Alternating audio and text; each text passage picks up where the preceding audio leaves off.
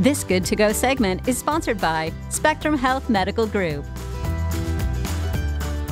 Sports medicine may sound like something dedicated to serious athletes, but at Spectrum Health, sports medicine encompasses a whole lot more. You don't have to be a long-distance runner or semi-pro athlete to work with the healthcare professionals at Spectrum Health and benefit from their knowledge and expertise.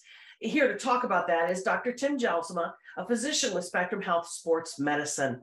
Hi, Dr. Gelsma.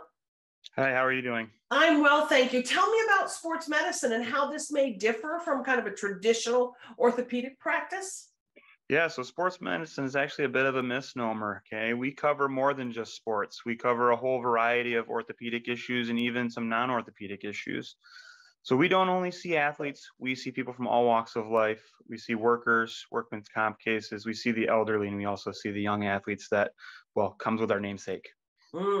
So tell me a little bit about your role within Spectrum Health Sports Medicine. So my role as a non-operative orthopedist or sports medicine physician is basically I take care of a local high school, a local college, and then the local community. I see things from chronic injuries that are overuse injuries. I see workman's comp, arthritis. We see a wide variety of athletes that come in for illnesses such as mono. My purpose in this organization is to basically, one, help people try to reattain their goals of activity, and two, do so utilizing what we call a conservative approach. In my books, that means keeping them away from the surgeons if possible, utilizing conservative measures, injections, rehab, and the such. How does someone know if they're a good candidate for sports medicine? If you feel like you're having pain in a muscle, a joint, a tendon, or a ligament, or you're not sure where the pain's coming from, a good place to start is calling your primary care physician.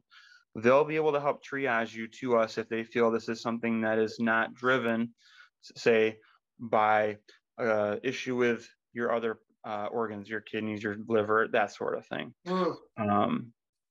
But if you also just feel like giving us a call, we can certainly see over the phone if this is something that we can help manage. So a lot of folks trying to stay active, whether they're playing a sport or just trying to be, keep busy exercising and such. What kinds of advice do you have for them to remain healthy and injury-free in doing that? Okay, there's actually a lot. This is a kind of a broad subject. I usually start off with the simple basics, okay? Set small, achievable goals. Don't try to change your entire lifestyle around at once if you're getting new to activity.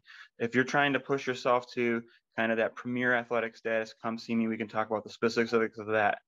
But big things to recall or to remember when you're getting into activity is maintain hydration.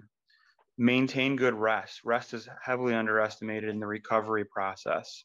Okay? And a big thing is make sure that if you're exercising, you're doing so in appropriate sort of athletic wear that allows moisture wicking, and also do it in an environment that helps facilitate good exercise.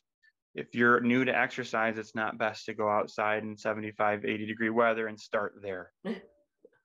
All right, all good advice. Of course, Spectrum Health Sports Medicine has providers on the Lakeshore and throughout West Michigan. Ask your primary care physician to refer you, or I know folks can also make self-referrals, and you can learn more at spectrumhealth.org/sports. Thank you for spending a few minutes with us. Hey, you're very welcome. Thanks for having me.